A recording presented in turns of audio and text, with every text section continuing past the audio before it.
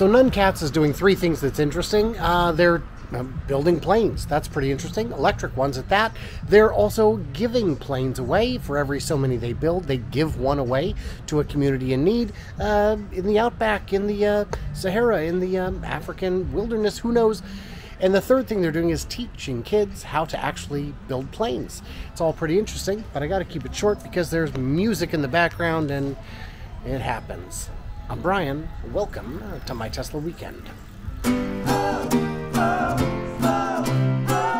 So we're here at Fully Charged with Tim from Nuncats, Electric Aviation for the Common Good.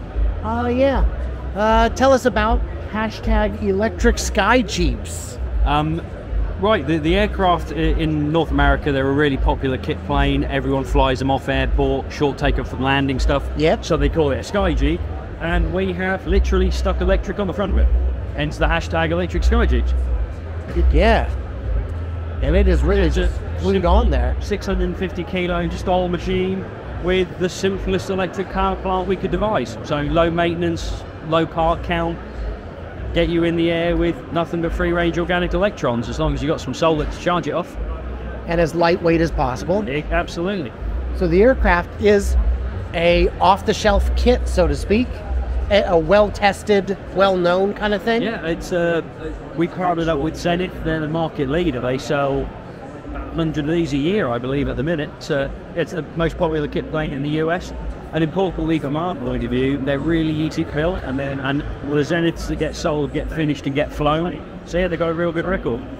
This is part of one of our STEM projects, and this was built by visitors to the Women's World Gliding Championship last year. Wow. So this was all, just kids come and have a go. I give them a 5-minute lesson on how riveting works, and they pull rivets. 5,000 rivets in total on the plane? Yeah. Yeah, 5,800 maybe, something like that. Not Who's many. counting? Not many. I'd have to check with the factory. Is the important there's a few rivets, yeah. There's a few, but they go quick when you've got enough hands. Absolutely, and we use just the vast majority of the rivets on this aircraft are blind, so you do just use electric rivet gun. So if you can squeeze the trigger, you can pull these rivets. So what is the purpose of the plane? The primary purpose is to give medical practitioners in the developing world an option where they can't get fuel and the roads are no good, which isn't everywhere. A lot of places you can buy avgas, but where you can't, this kind of stuff can save a life. Because in the prototype, flight time of 40 minutes maybe on full charge, something like that, which doesn't sound a lot, but we're talking about parts of the world where 18 kilometers can take days. And in situations like that, a cheap, robust bush plane is the tool you need. Yeah. So that's ultimately what it's aimed at.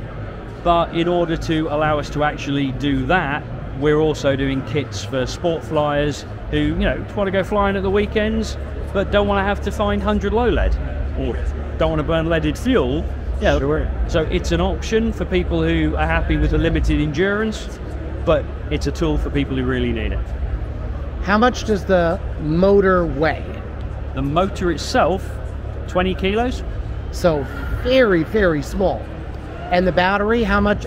What's the story there? All the weight is in the batteries. In aeroplane terms, the basic one is 30 kilowatt hours, and that's 150 kilos of batteries, give or take. Sure.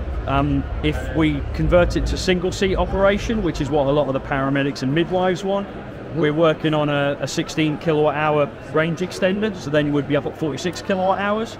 Yeah. There's a little bit of work to do on that. We should be testing that early next year. So this is a medical kit? That's my crash kit, which is that's what we will offer as a factory option to people who need to get that anywhere in a hurry. Because that's essentially catastrophic bleed, airway, breathing, some oxygen, cell-ox, tourniquets, that kind of thing. So in these cases, especially in places like Brazil, they need to get somewhere fast to stabilise the patient. Once you've stabilised the patient, the overland ambulance might take 4 hours, but it will arrive. That's the kind of use case for these. So 40 minutes flying time, say 15 to 18 minutes each way to be safe. Mm-hmm. Round trip, how far is that? It does kind of depend on the wind. Sure. A lot of the feasibility studies on there, we're assuming 23 miles over the ground is a functional minimum that we know we can hit. Because with the prototype at the moment, we're not working the batteries really hard. We know there's more capacity to have. We're just not abusing them at this point. Right. So we're doing feasibility studies based on 23 miles over the ground. We know we can beat that. And actually, all the cases we've looked at, that works. So we've got the whole of the Gambia. We'd need 5 bases of operation, and that's rapid access to 2.6 million people. Wow. El Salvador, there's 7 airfields we've identified that our man out there has said would be usable, and we can cover the whole country. That's northwest Kenya, where those are all existing solar microgrids on schools and clinics.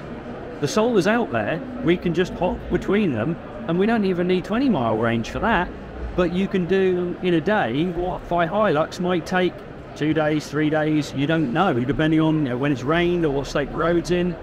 The Congo River's an interesting case because you can fit it with floats.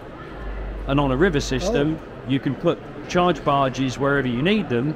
You've only got to put them down once, put a pin in the flat, put a pin in the map, and you can always put down there and charge up.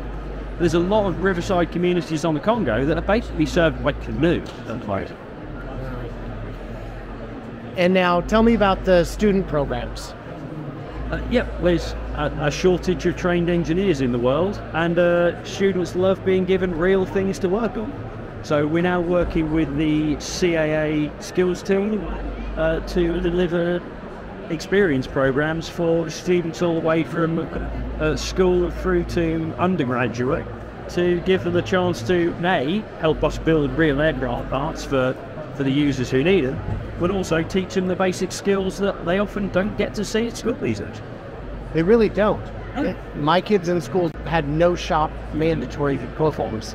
They'd be surprised that, we've got second year aeronautical engineering students about to graduate who come to us to see if they can help, because they've never actually pulled a rivet. They know the maths, they know how to do the stress analysis, and they know the theory. They've got no feel for it.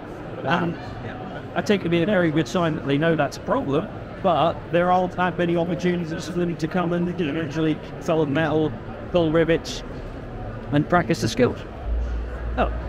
These are on the vertical stabilizer. That was the pilot program.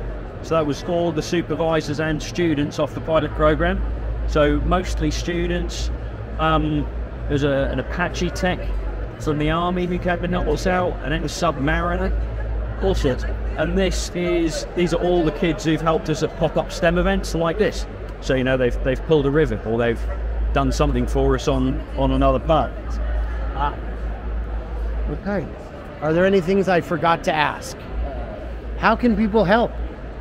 We are very open to options at the minute. We think we've got capacity to build about 8 kits by the end of next year. If we could sell 6 of those to sport flyers, that one would be at a health centre in the developing world by the end of next year, where every 20-minute flight was potentially saving, it's life-saving work. So, anyone who actually is happy with limited endurance but wants to build a cheap electric plane because it's a cool thing to have, because it is a cool thing to have, we're taking deposits on the kits now. They're a little more expensive than we'd like right now, but, How much are they? If you include the airframe, so complete nut and bolt, we're taking deposits on the basis of 85,000, but I'm pretty sure we can actually cut a little bit out of that by the time we do final stage payments in 6 months' time. Other than that, we're always keen for more use cases. So just this morning we had an eye doctor who works in Kenya complaining about a Hilux. She was in the camp of how soon can I have one, because we'd use it. So any use cases like that where that limited endurance might be useful. And again, from schools, colleges, universities, anyone who wants those opportunities, unless we know where they are and who wants to do it, we haven't got a complete list. And obviously, as a social enterprise, there's always sponsorship opportunities. Loads of room left on the plane to stickers. We're flexible, and we'll talk to anyone who thinks there's interest. All right. Now, Tim, I do want to thank you for your time. Thank you very much. Pleasure. Okay, so what did I miss? What did I misunderstand? What should I have asked him? What would you like to ask him? Ask in the comments below, because Who knows? I read them. Maybe other people do too. Stay tuned, stay juicy, all that good stuff. Big thanks to my patrons who get early access, bonus content. And as a reminder, I will be in Michigan for not 1, but 2.5 events in June. Yeah, that's going to be pretty exciting. There's a meet and greet for me. That's weird. And the big event in Muskegon.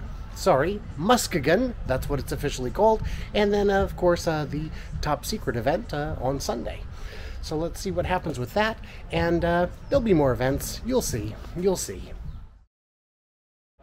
He's going to be over there pulling funny faces at me.